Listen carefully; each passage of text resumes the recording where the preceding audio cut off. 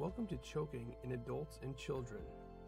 In this video, we will discuss relief of choking in adults and children. Choking is a common but highly preventable cause of cardiac arrest.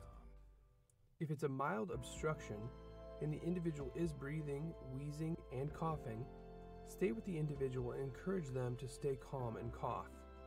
If it's more severe and the individual has little to no breathing and is making little to no noise, use the Heimlich maneuver and call EMS.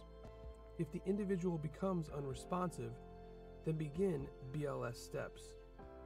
To do the Heimlich maneuver or abdominal thrusts, stand behind the responsive individual and wrap your arms around their waist under their ribcage.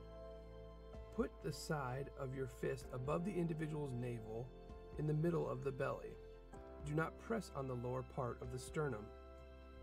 Use your other hand, hold the fist first, and press forcefully into individual's abdomen and up towards the chest. Continue performing these thrusts until the obstruction is relieved or until the individual becomes unresponsive. If you can see a foreign object in the individual's mouth and can easily remove it, then do so. Watch and feel for the breathing to begin. If the individual does not begin breathing, continue to provide CPR and rescue breaths until help arrives. This concludes our lesson on choking in adults and children. Next, we will review choking in infants.